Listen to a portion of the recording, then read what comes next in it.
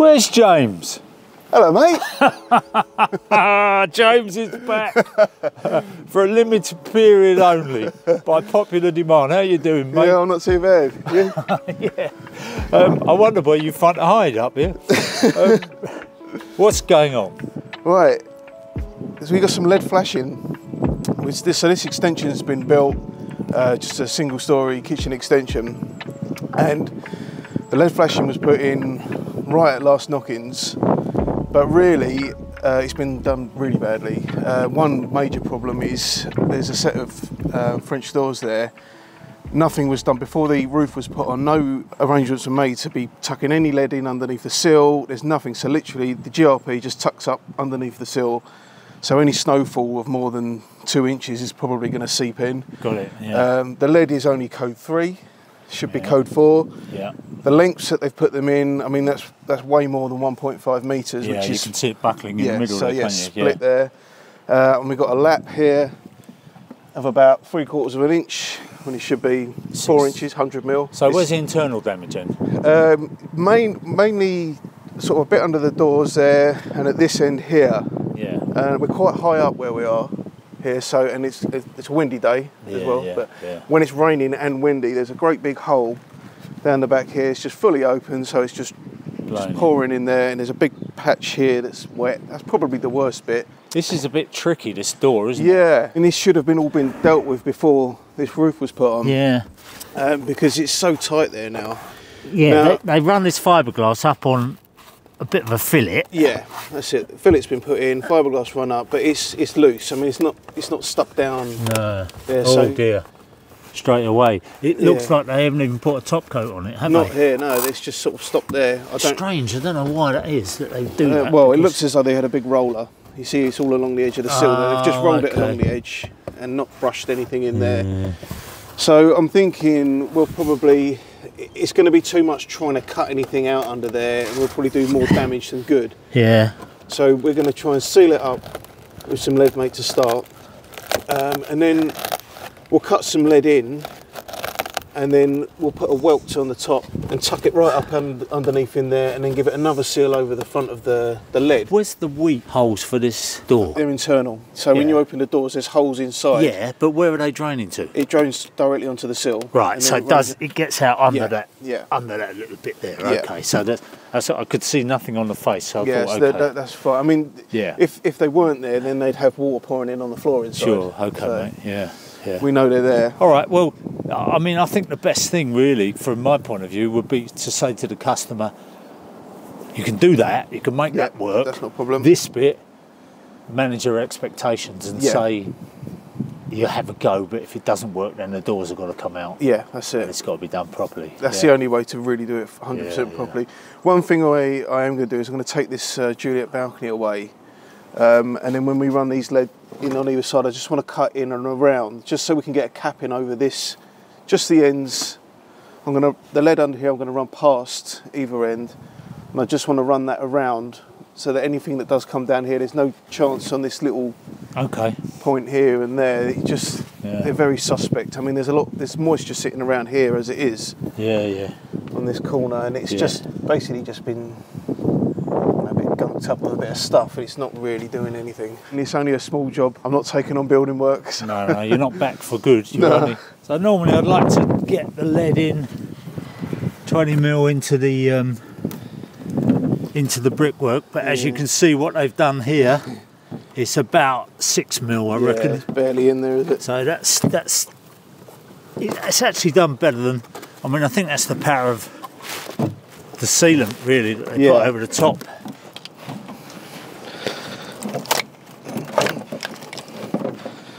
I think this is a bit of an EWI on this wall, isn't it? It is. And it's cracking like mad, so it's probably got no mesh on it and a bit of sand and cement. Yeah, it's quite weak. Yeah, awful.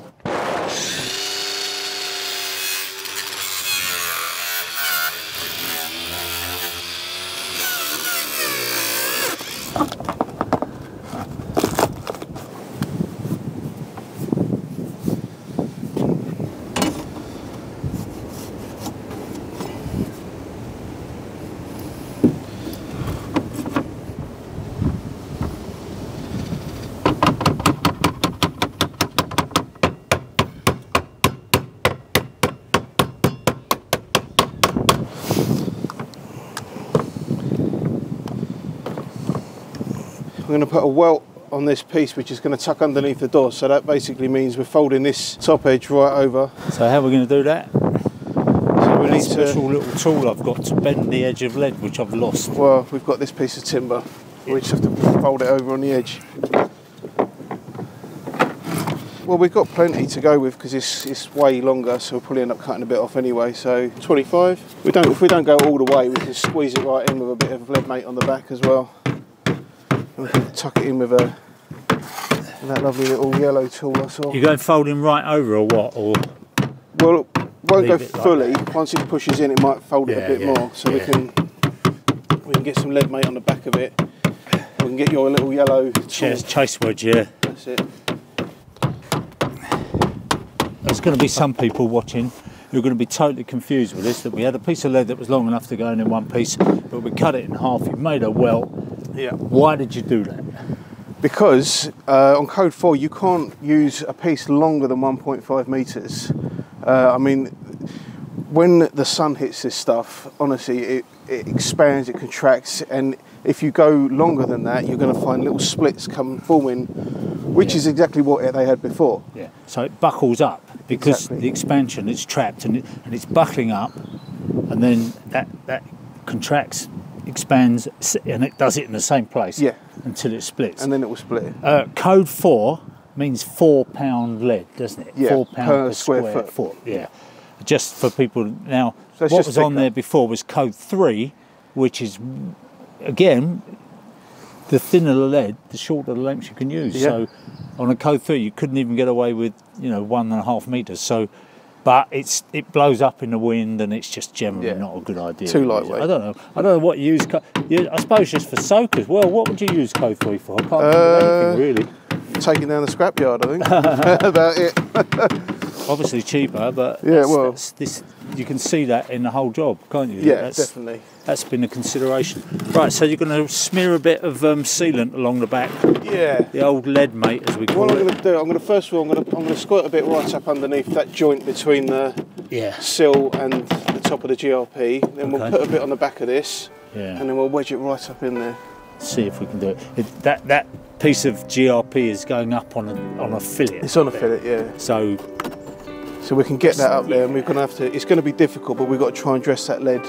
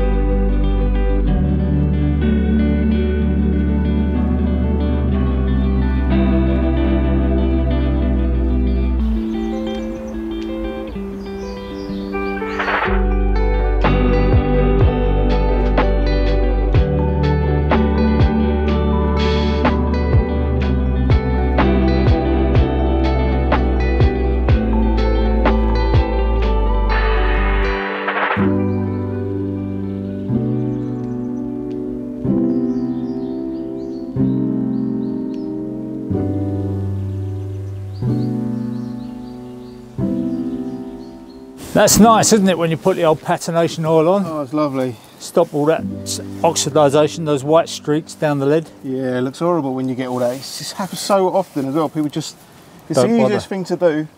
Yeah. And it really makes a difference. Yeah. I mean, it's not, quite honestly, you've done your best with this. It's difficult, isn't it, going back over somebody else's work. I mean, one of the things that gets me is that they've put sand and cement on top of external wall insulation. Yeah. And it's cracking off like mad as it would. So at some point, if you have a mind to do it, come on back and hack all this off and put a proper base coat and acrylic on it. But it's cracking everywhere. Yeah, yeah. It's all right if it doesn't let the water in, but if it starts to get down behind That's it. Once it's there. Yeah. It's Oh in. well.